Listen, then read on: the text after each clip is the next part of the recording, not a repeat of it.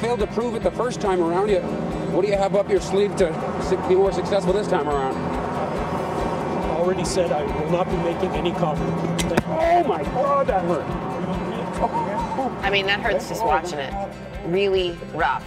Reporting, as you know, can be a pain, but I'm Ching on a Friday. So this is a newsman from British Columbia who obviously got a little distracted there, didn't see the poll. He was trying to get a comment from an attorney on the street. I was wondering the first time I saw the Charlie whether or not the man he was trying to get an answer from had actually turned around to check if he was okay. So I was happy to see that he did actually check on the poor guy. He did.